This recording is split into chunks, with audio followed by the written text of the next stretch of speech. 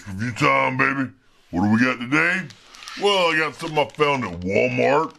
Is it new? Yes. It doesn't say new on it. I know it's new. Anyways, from Reese's Peanut Butter Cups, this is the Big Cup Potato Chip.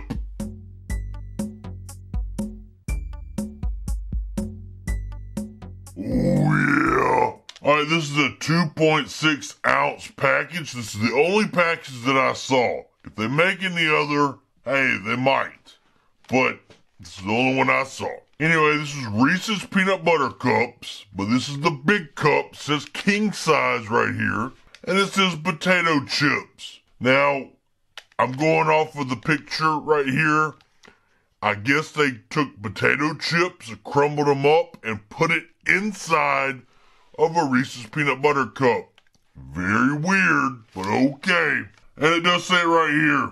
All I had to do is take the time to read this. Milk chocolate and peanut butter stuffed with potato chips. Bada boom. This is a lot of junk food, so let's read the nutrition facts and see how bad it is for us. Inside here, there's 2 of them. All these numbers are based off if you eat both of them. 370 calories, 21 grams total fat, 0 trans fat, 290 milligrams of sodium, less than 5 milligrams of cholesterol, 43 grams total carbohydrates, 300 milligrams of potassium, 8 grams protein, gluten-free, 2 milligrams of iron, contains peanuts, milk, soy. It's a product of the Hershey Company, of course. Alright, let's just get into this because it's a very strange item. Now, years ago, I did a review on all those. They came out with chocolate-covered potato chips. Different, where it's milk chocolate, dark chocolate, white, Pringles, Lay's, all a bunch of different brands did that. And the milk chocolate ones really wasn't bad. And I noticed in the past couple of years, I haven't seen them out. I used to buy a bag every year. Well, now, instead of having the chocolate-covered potato chips, we're just going to stuff the potato chips already in chocolate. Like I said, inside of these are 2 of these big Reese's Peanut Butter Cups. It's got the traditional little brown wax paper that you peel off. And boom, you got a big cup. Nothing fancy about it. It's a big Reese's Peanut Butter Cup. It's what's on the inside that matters. Isn't that right? Alright, so let's see what this bad boy tastes like. Here we go.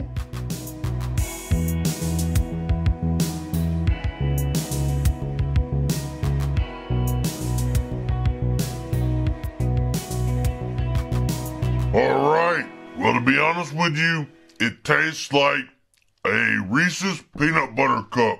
It has the little crunchy bits of potato chips inside of it. And probably for a brief second, I can actually taste a potato chip.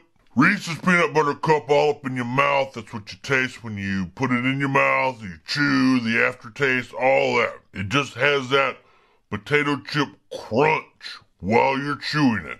I mean, I liked it because I'm a little biased. I love Reese's Peanut Butter Cups. It's my absolute favorite candy of all candies.